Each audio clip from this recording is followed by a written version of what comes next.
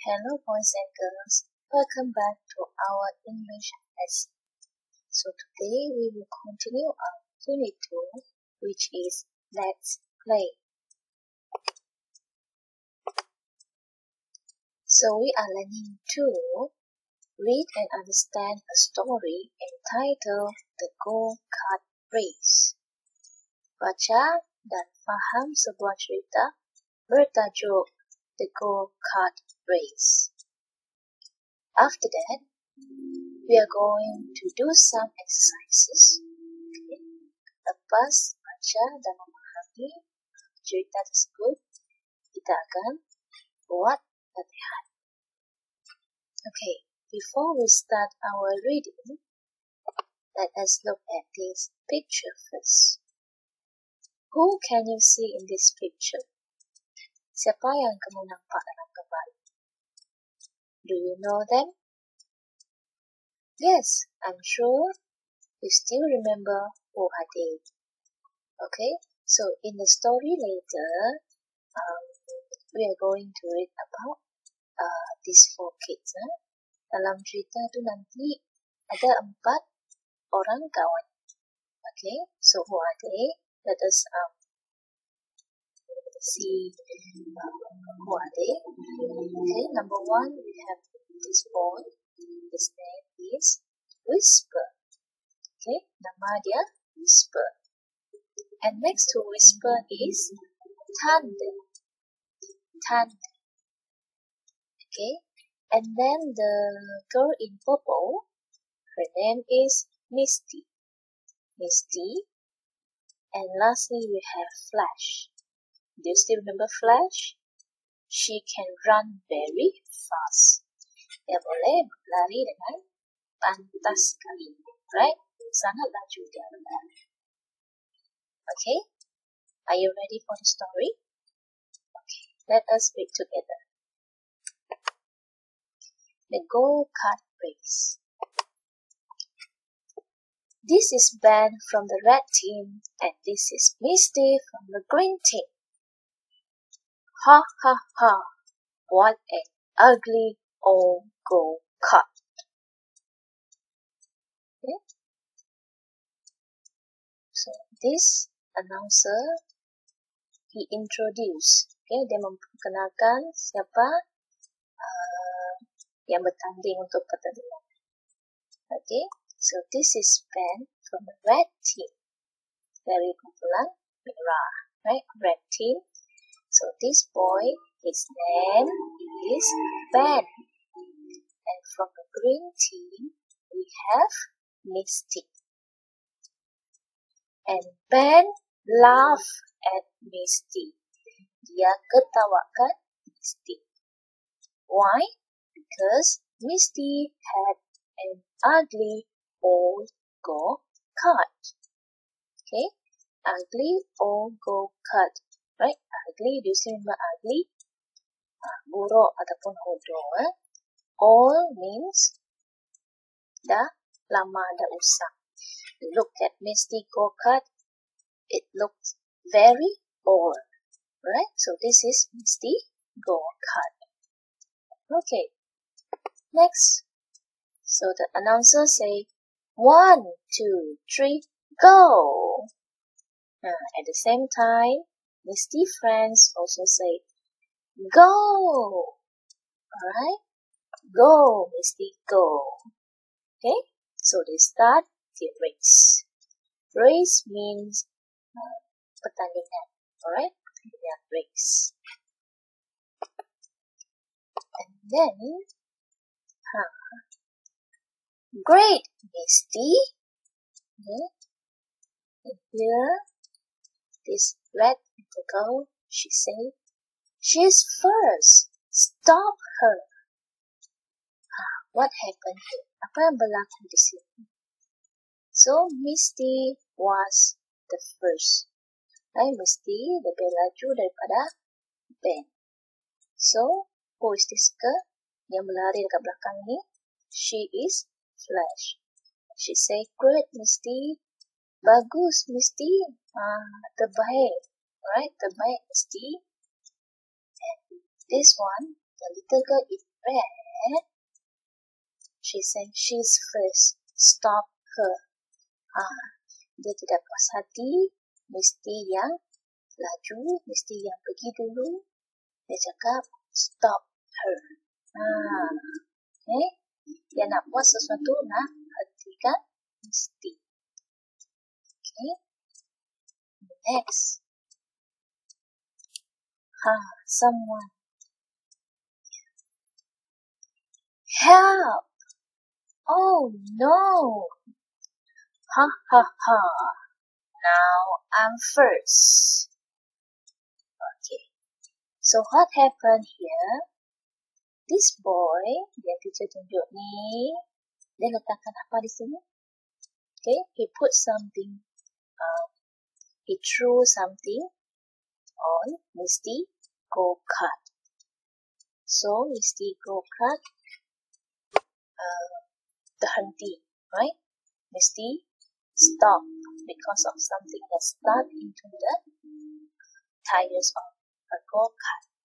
So Misty asked for help. Okay, dia minta tolong. And then kawan-kawan Misty pun cakap, oh no, okay? Oh tidak. Now look at Ben. Look at his face. He looks very happy. Okay, he looks very happy because now he's the first. Okay, dia yang ke depan dulu sekarang. Okay. Okay. Because of this state, sebab benda ini, Misty terhenti, right? She stopped racing because of this stick stuck in her go-kart. And then Misty said, that isn't fair. That isn't fair. And then, who's the person? This is Thunder. Thunder say, just a minute. Just a minute. Okay, apa maksud dia? That isn't fair. Itu bermaksud, itu tidak adil. Okay? Tidak adil. Fair means adil. Isn't fair means tidak adil. Okay, tidak adil. Sebab ada orang yang kacau dia masa dia bertanding. Okay, and then Thunder say just a minute. Okay, Thunder say tunggu sekejap. Okay, tunggu 1 minit, just a minute. Apa Thunder yang nak buat? How was Thunder going to help Misty? Apa yang Thunder nak buat untuk tolong Misty? Okay, so look at this picture. Thunder, okay, this Thunder, this is Misty. Thunder say, hold on, Misty. Hold on, Misty. Okay, apa maksudnya? Itu bermaksud, tahan Misty. Apa yang dia nak buat? What is Thunder going to do? Dia suruh dia bertahan. Hold on. Okay? What do you think about this? Kamu rasa, Warrior sekalian, kamu rasa dia nak buat apa? Okay? Dia nak tolak Misty. Dia nak tolong Misty. Right? He wanted to help Misty. Okay? Do you still remember that Thunder is a very strong boy? Okay? Thunder adalah seorang budak yang sangat kuat. Okay? Strong, kuat. So, he pushed Misty. Wow! Sekali Thunder tolak Misty, Misty went further in front. Right? Sekarang Misty menjadi orang yang pertama. And then Ben say, no! Dia tidak puas hati. Dia cakap, tidak. Okay?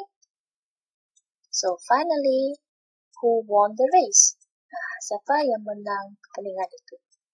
Can you tell me, class? It is Misty. Okay? Congratulations, Misty. You're the first. Congratulations, Misty. You're first. Okay? Congratulations means tahniah. Tahniah Misty, kamu adalah pemenang pertama. You're first, right? First means pertama. Okay, nombor 1. Congratulations, Misty. You're first. Misty said, thank you. Okay. Bila kita terima sesuatu, we say thank you, right? Thank you. When we receive something, bila orang bagi sesuatu dengan kita mesti ucapkan thank you. Okay? So look at Misty friends. Tengok muka kawan-kawan Misty. They look very happy. Right? They look very happy. How about Ben and his friends? Ini adalah Ben dan kawan-kawan Ben. Okay? So what can we learn from the story? What can we learn from the story? Apa yang kita boleh belajar daripada cerita ini? We must play fair, alright? Ataupun fair play. Okay, cheating is wrong. Okay, what does it mean? Apa maksud yang read? Okay, fair play maksudnya permainan yang adil. Alright, masih ingatkah maksud fair? Fair means adil. Maksudnya tidak boleh main tipu. Okay? Cheating is wrong. Cheating, menipu. Right? Tiada orang suka bermain menipu. Right? Cheating is wrong. Menipu adalah salah. Jangan buat benda yang salah. Don't do anything that is wrong. Remember that? Ingat, when we play with our friends, when we play with our brother or sister, okay, we need to play fair. Okay, bermain dengan adil. Jangan cuba menipu. Sebab menipu adalah salah. Cheating is wrong. Okay, itulah nilai ataupun pengajaran yang kita boleh belajar daripada cerita ini. Okay, so that is the value or moral we learn from this story. Okay, now exercise time. So, I want you to try it yourself. Okay, you need to write your name, the date and day for today, and read the story again. Baca balik cerita itu, and complete exercise below. Dan siapkan latihan di bawah. Okay, macam mana nak buat ini? Circle the correct answers. Baca soalan, read the questions, and circle. Bulatkan jawapan yang betul. So here we have 5 questions. 1, 2, 3, 4, 5. Okay. Jawapan tu boleh kamu dapat daripada cerita tadi. Okay. You can find all the answers from the story just now. Okay. Kalau kamu lupa jawapan, baca balik cerita itu. Okay. Semoga berjaya. Happy learning. Stay safe and see you again.